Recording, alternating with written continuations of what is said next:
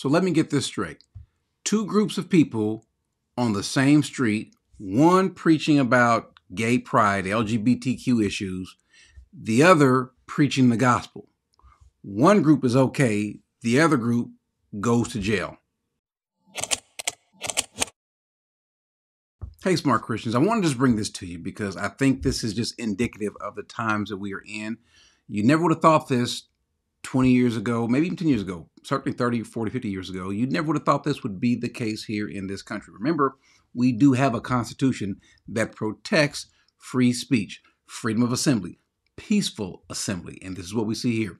But here in Reading, you see this man preaching. Now, he's the second person to be stopped or harassed by this particular police officer, the guy that's actually filming. This happened to him first. God bless both of them. The guy is from the, I think his name is, Barely Preacher Man, a small YouTube channel, but go over and check him out. He needs our support for what he did, what he go through, and for catching this on camera. But this other brother who actually gets arrested, this is the second person that this officer approaches and wants him to stop preaching the gospel. To tell someone to stop preaching the gospel, something that's constitutionally protected speech. That's what we got. This is what they're doing in Reading City.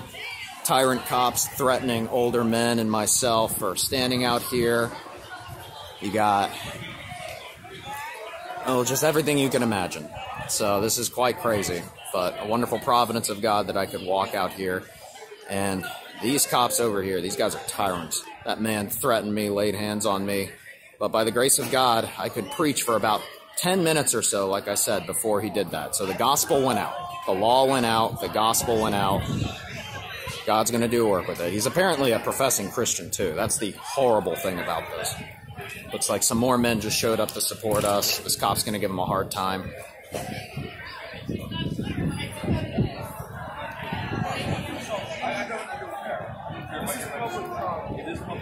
To say you don't care. I don't.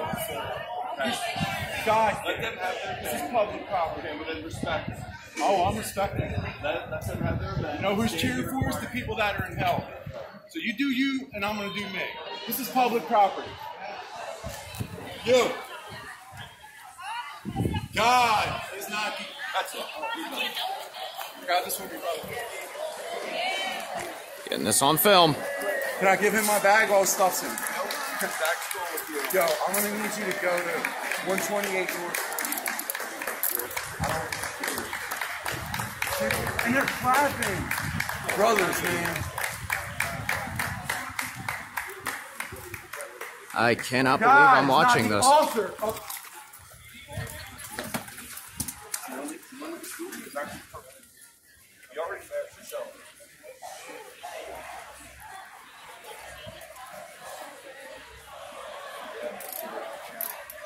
You got it?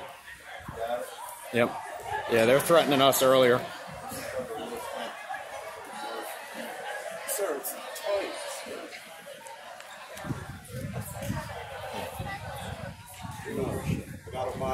I can't believe this is in Reading. I can't believe this is in Reading. First Corinthians 6.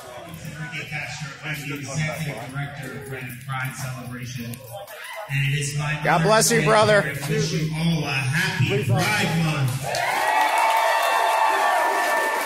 In speaking about this coming judgment, he says, then he continued by saying to them, nation will rise against nation and kingdom against kingdom, and there will be great earthquakes in various places and plagues, and there will be terrors and great signs from heaven. But before all these things, they will lay their hands on you and will persecute you or prosecute you, delivering you to the synagogues and prisons, bringing you before kings and governors for my name's sake. Well, we're seeing this, what you would never thought that would happen, happening now. Jesus tells us that we will be persecuted, and he says even blessed are us, or those who will be persecuted for his sake, not for our own sake, for doing our own thing, but this man is clearly out here preaching the gospel. I don't know what the end of it was, but I also thought that was kind of telling to just the attitude of this particular police officer as he's arresting him, or as arresting, has him in handcuffs and has his bag, and he goes through it, and just how he just slams the bag down.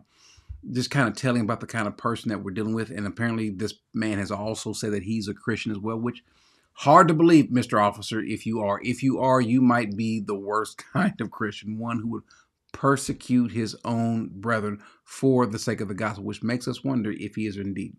But the main point is that we notice these things, that we report these things, that we pray for these things and for these people, and that we be vigilant. The time is going to come where it's going to be up to us to also defend the gospel. Some of us will go to prison. Some of us will be accosted. Some of us might lose a job. We're certainly going to lose some friends. But what we will gain will be the kingdom of heaven. Amen.